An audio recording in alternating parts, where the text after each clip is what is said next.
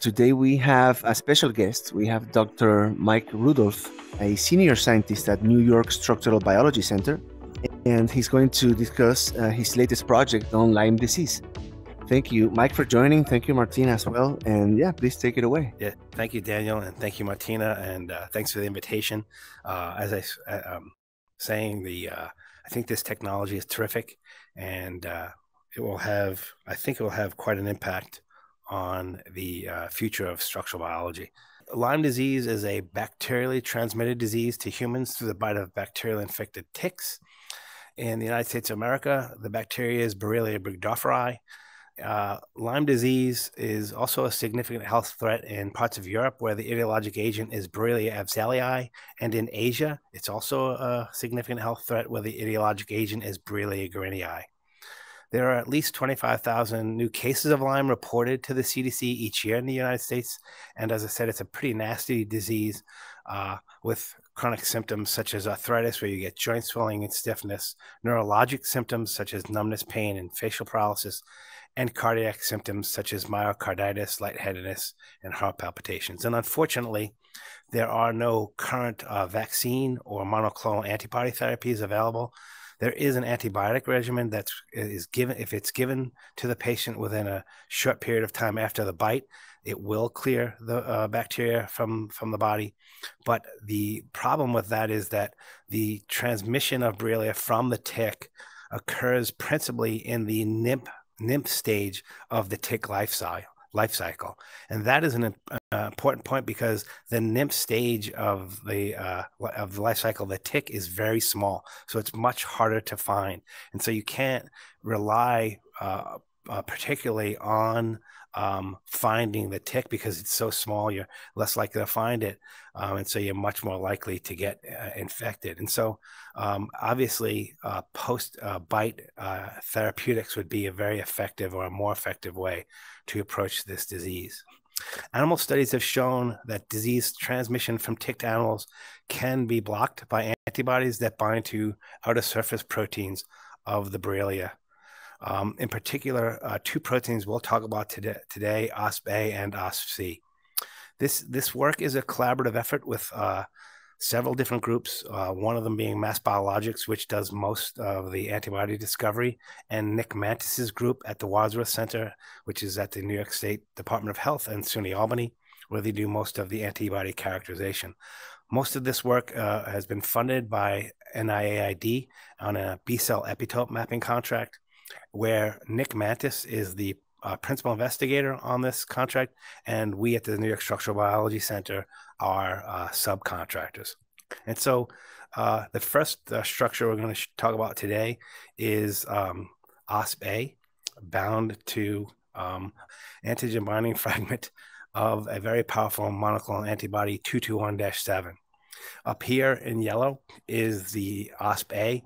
It is a 21 stranded anti-parallel beta sheet, and down below here is the Fab, the antigen binding fragment of this powerful monoclonal antibody 221-7. In light red here is the heavy chain, and in blue is the light chain. And so before we go any further, I will draw the CDRs of the Fab. Can you bring the menu next to us, sure, like a tablet, sure. if you don't mind? Yep. Yes, awesome.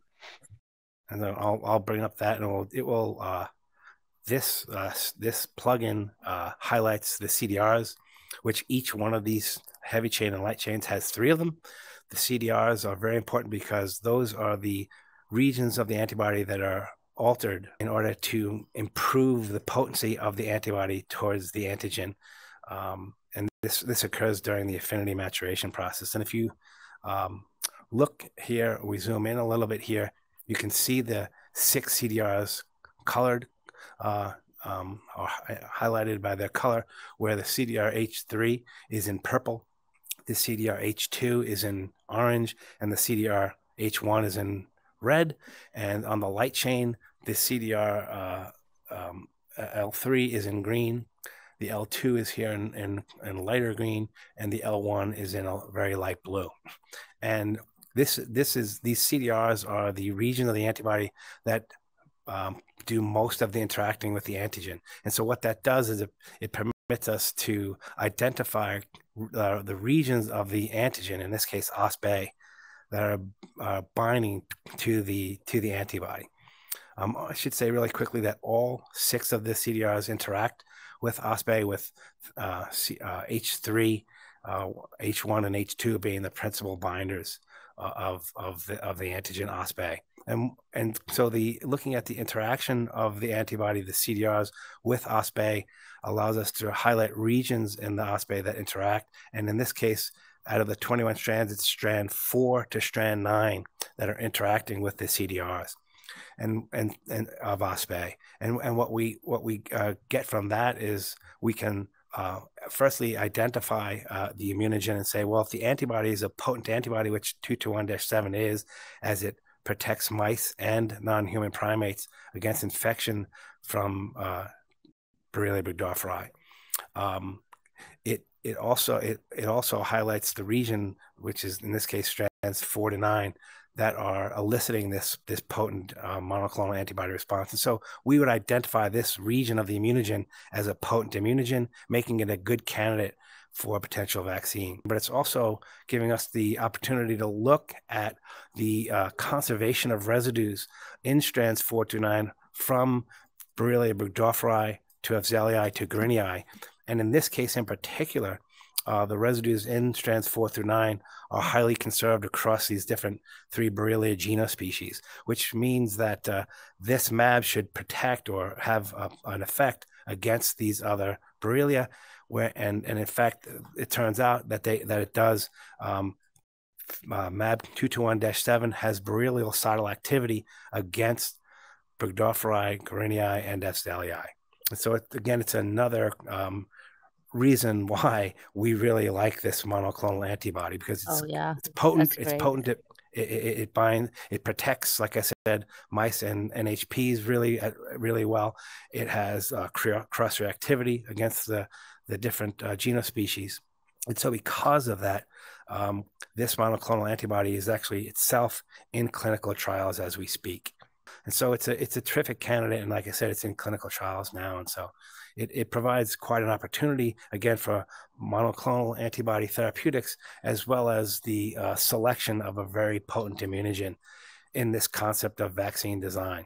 The other thing I wanted to mention really quickly is, as you get these crystal structures of Fabs bound to OspA here, if the antibody is more potent or if it's a potent antibody, you can start to think about potential mechanisms or function of the OspA in vivo. And maybe this region has a really important function in vivo, and knocking it out or blocking it, maybe it has an important protein-protein interaction, and blocking that provides the potency of the antibody to protect against infection. So what's the actual target of the antigen in the human cells?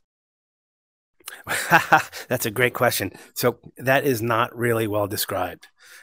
So what it is known, there's a bunch of interactions here. What is known is that OspA functions inside the tick midgut to interact with a receptor in the tick midgut, TROSPA, and it maintains the Borrelia in the tick midgut until the tick takes a blood meal, which means it's feeding on the human, unfortunately. And when that blood meal is taken in, OspA expression is reduced. And so that releases the Borrelia in the tick midgut, or from the tick midgut, where it travels from the tick midgut to the salivary glands of the tick. There, as OspA's expression is being reduced, OspC's expression is being increased. And OspC is the next antigen antibody complex we're going to talk about. And so once the Borrelia gets into the salivary glands of the tick, where it's about to go into the human, and this takes quite a while. The tick feeds for 24 to 48 hours, so this process is quite slow. When it gets into the salivary glands, OspC is cranked up, and there, OspC has been shown to interact with Sal P15, which is a tick salivary protein. And so, and that's very interesting. This is very interesting because SALP15 has immunomodulatory function, where it slows down or mitigates the human immune response. And that makes sense because when the tick is feeding, it's like I said, it's feeding for quite some time. You do not want the human immune system to attack the tick. And so the tick is regulating the human immune system. And so Borrelia is taking advantage of that. And it's taking advantage of the tick system and using SALP15 putatively to regulate the immune system and evade human immunity. Very convenient for the bacteria, but just deleterious for us, unfortunately. Right? Correct. Yes. Correct. It's good and bad.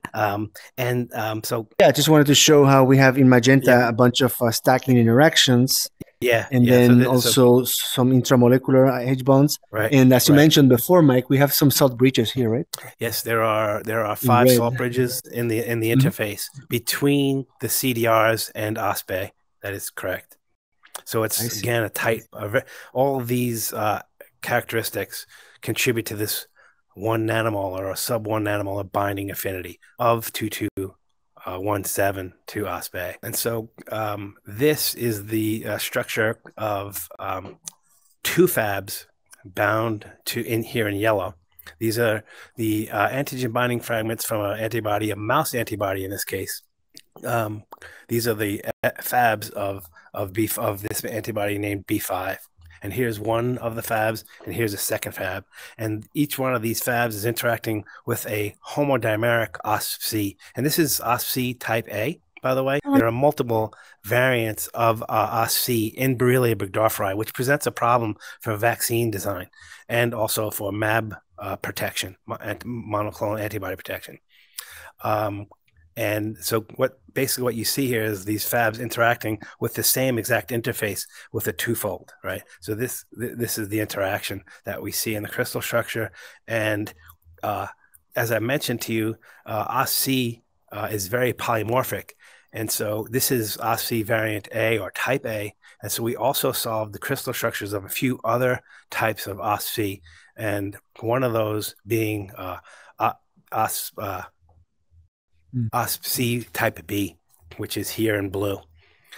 And so what we're looking for is regions of the antigen that are most effective at eliciting a strong antibody response. And OSPC type A does that. B5 is protects mice against tick infection of Lyme disease. And then on top of that, we're looking to see how much cross-reactivity we can get with B5 towards these other many types of OSPC variants. And so what we'll do here in the stacks is we will let me select. You want to overlay these two guys? Mm-hmm. Yeah, I'm going to superposition this OSPC type B in blue onto OSPC type A in the complex structure. Right. Now they're here overlaid. Okay, very good. Looks pretty cool. Let's see the table. Yep. Yeah, the RMS is 1.1 as we saw the other day. 1.1 angstroms. Yeah. Yep. That's an RMSE score. Yep. Not bad. Yeah, it's good. The sequence identity is right around 80%, and so this is what you'd expect as far as RMS deviation or structural similarity. And also in the epitope region, specifically the sequence conservation is that high? So there are some pretty higher variable regions. One of those regions is this loop. So OSPC is a 6 helical structure, and again, it's a homodimer, and this loop region here is the loop between helix 5 and 6, and so it's termed loop 5-6, and this loop is the most divergent region of the OSPC variants in Borrelia burgdorferi. And so what I've drawn here is we did an overall analysis of the OSB structure and where it clashes with B5, because B5 does not bind to OSPC type B.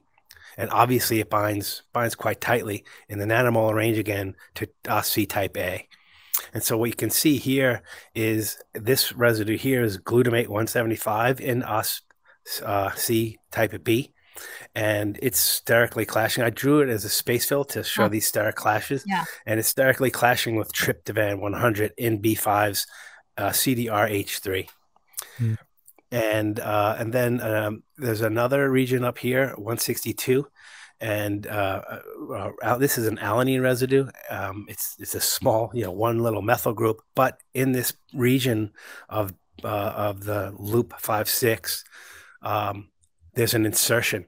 There's an insertion of a residue, and that causes the loop to kick out a little bit and sterically clash with tyrosine 47 in the H2 of the B5 fab. And so there are more of these types of clashes in the structure. I won't go through all of them, obviously, about a half a dozen of them that we believe contribute to the lower affinity of B5 towards OSC type B relative to A. And so again, what we're doing is we're selecting the regions of the antigen that elicit powerful antibodies like B5 and 2217, and then also looking on the MAB side for cross-reactivity. And so I said the OSC is quite polymorphic in Borrelia burgdorferi. There are about 20 types of OSC or variants of OSC in Borrelia burgdorferi. And from our analysis here, we could do a sequence alignment of these other 18 OSC types. And we believe that B5 would only interact with 3 additional ones. So it wouldn't be overly cross-reactive. But this is are good. Those? Oh, sorry. Go ahead. Yeah, go ahead. Are those how frequent are these other variants? Because it might be that. I don't know the exact frequency of all of them, but they're all prominent variants. I'll just say that. Okay. Yeah. And so we, this is just the way things are. And so just recently we solved the second crystal structure of a human antibody, B11, and nice. This structure is not published, so we just solved it. It's not published yet, so I'm not going to present it here. But it's binding further down into the middle here. Same kind of Fab2 interaction with the OSC homodimer in the center. And it's a more conserved interaction. There's less variation where within the epitope that binds to this human antibody B11. And so that may be more cross-reactive, but nevertheless, we like I said, we still have to do that structural analysis, deeper structural analysis. So yeah, this is basically what we're doing. This is a 5-year contract with NIAID, and we're just beginning the 4th year, and we've solved many crystal structures of OSB bound to many different Fab fragments. We're comparing and contrasting, trying to select again the best immunogen and the best antibodies. 2217, like I said, is in a clinical trial, and then OSC, we've got this. We've also solved cryo-EM structure of OSB bound to 3 Fabs at once. You need a heavier particle for cryo-EM work typically, and then and so here with OSC, we've done 2 crystal structures, and we're trying to do more, and we've got other antigens lined up, Borrelia burgdorferi antigens lined up to to tease out the best immunogens for potential vaccines and the best antibodies, prophylactic antibodies. And so the work is ongoing, and we've got plenty of work to do. Great. Well, Mike, thank you so much for joining us today. Yeah, we're very happy to have you. We're very happy that you're using Nanome for your research, and we look forward to having some hopefully some results in the future, so we can treat this nasty disease as you described. It is pretty nasty, and thank you again. Appreciate it. Right. Thank you, everyone. And thank you, Martina, as well. And we'll see you next time. Yes. Thanks, buddy. Bye-bye.